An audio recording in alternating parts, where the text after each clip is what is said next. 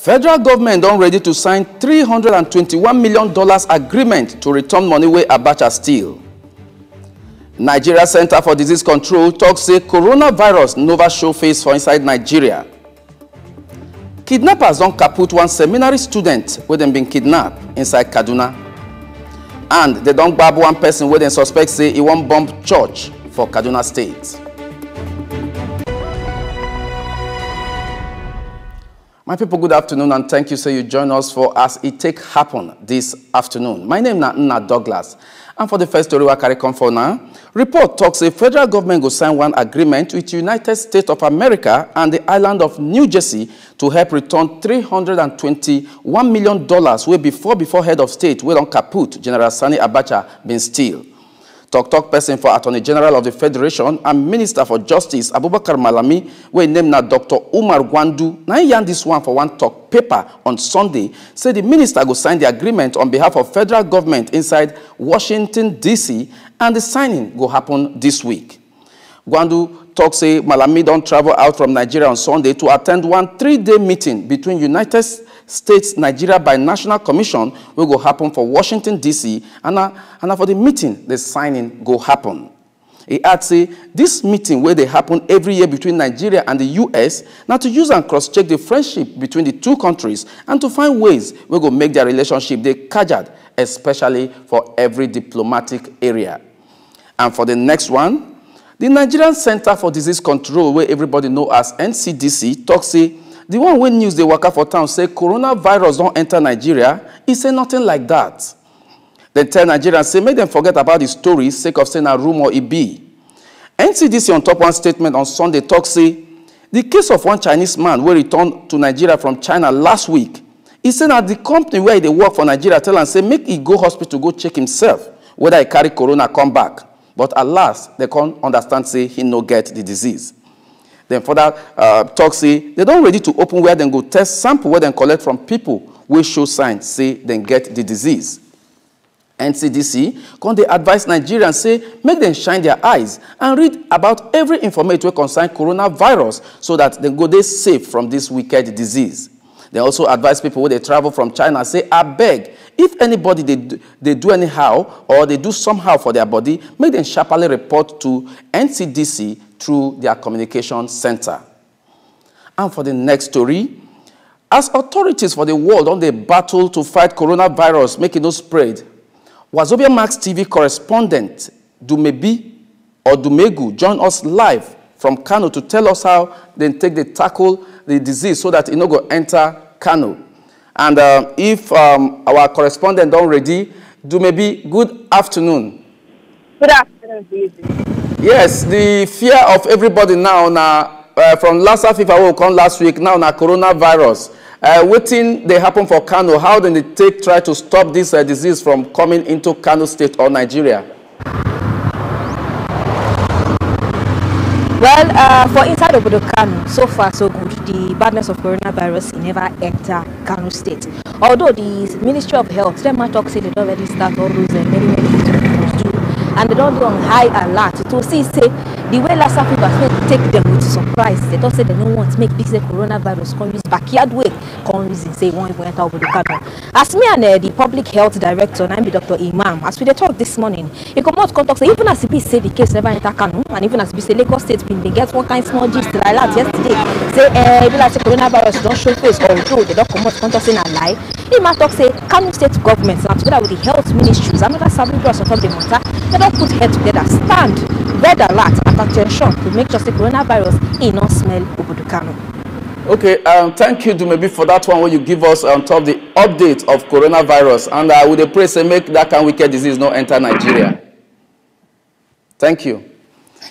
And for other news, police inside Kaduna State talk say they don't grab one man with dangerous items so they suspect saying a bomb, within Oyibo they call improvised explosive device inside one church for Sabontesha area for Chikun local government area inside Kaduna State. Police talk person for the state, Yakubu Sabo, tell Tori people say the suspect, when named Nathaniel Samuel, security people catch him inside Living Faith Church during one Sunday when church service been they go on. He said they don't carry the suspect go to the criminal investigation department so that he go answer many questions on top how, where, and who sent them to go kill people. And for another story wey resemble that one, they don't kill one of the 4 seminarians when they kidnapped for the Good Shepherd Catholic Major Seminary for Kakao Village along Kaduna-Abuja Highway. Registrar for the seminary will be Reverend Father Joel Usman, will confirm this badness killing. For one talk paper talk say, they discovered the dead body of the seminarian inside one bush on Sunday. But as it be, police authorities talk say, then we don't later release 3 other people where they've been kidnapped. And I go if you remember, say, government been kidnapped the Catholic seminarians for 10 January 2020. The government will been show face inside the school, come begin to shoot gun everywhere to put fear and pursue people come out for the area where then later kidnap these 4 seminarians from their hostel. And still on security matter on top this level, one joint body will be Christian Association of Nigeria, will be say their presido, na Reverend Samson Ayokunle. He don't call federal government, say, make them abeg end these plenty security issues where Nigeria they face.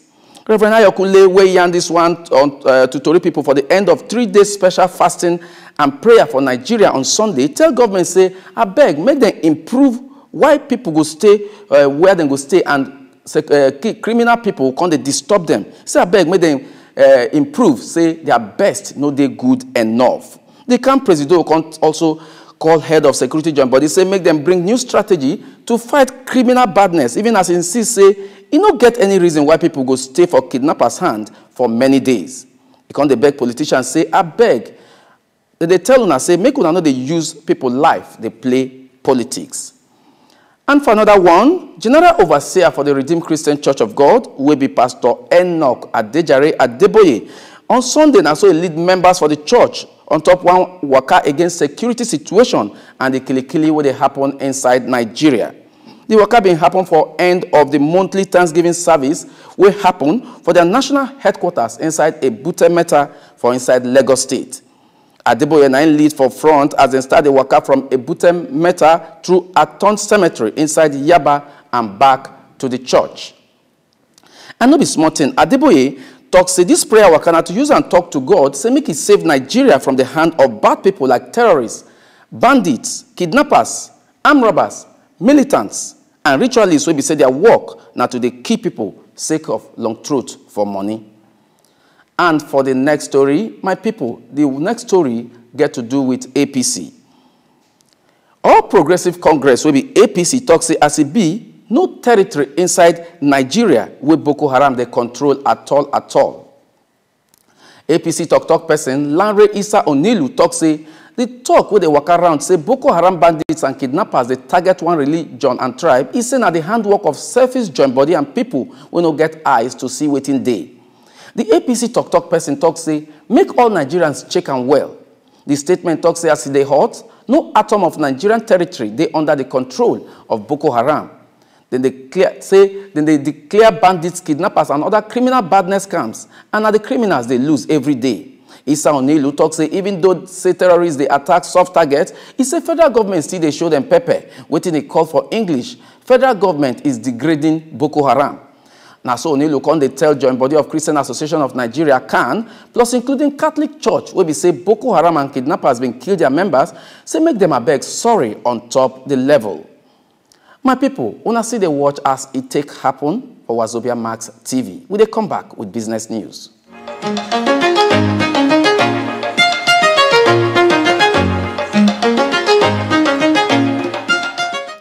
And on top business, federal government talks say they don't cancel minimum tax for insurance sector to help the sector grow. Vice President Yemi Oshibajo, now he yarn this one for Abuja when he delivered the National Defense College Course 28 lecture. Oshibajo talks say, they expect to see say insurance industry for the country grow, even as he talks say they don't remove many things inside Finance Act we know they make insurance grow. He explains say people where they operate insurance, but don't they raise their voice say insurance sector no they grow at all. Just as an add say the one way we say they amend the tax amendment na good news for them. Before they make an law, he talks say them been they only allow insurance companies carry forward losses for 4 years. Even when companies for other sectors for the economy fit carry forward their losses till their kingdom come. The Vice President talks say the Finance Act na government's fiscal response to two issues wey concern how to generate enough revenue money and create better space for business to grow. It remains sports news with the show now.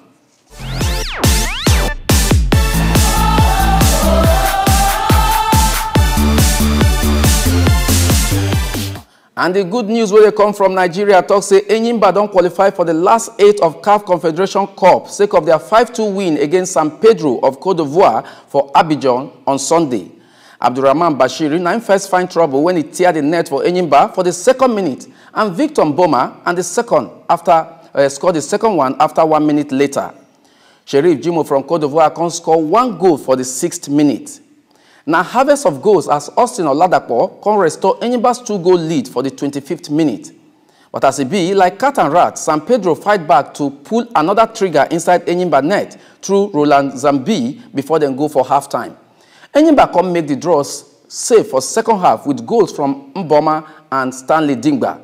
As it be, the People's Elephant finished second as they follow Morocco's Hassania Agadir for Group D with 10 points.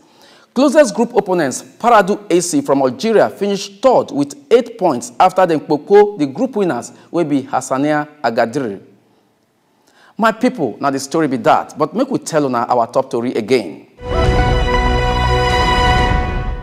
Federal government don ready to sign $321 million agreement to return money where Abacha steal. Nigeria Center for Disease Control talks say coronavirus never show in ugly face for Nigeria. Kidnappers don kaput one seminary student where they been kidnapped inside Kaduna, and they don grab one person where they suspect say he won't bomb church for Kaduna State. My people, na so it be on top as it take happen this afternoon. My name na Nna Douglas. Join us for 2 o'clock again.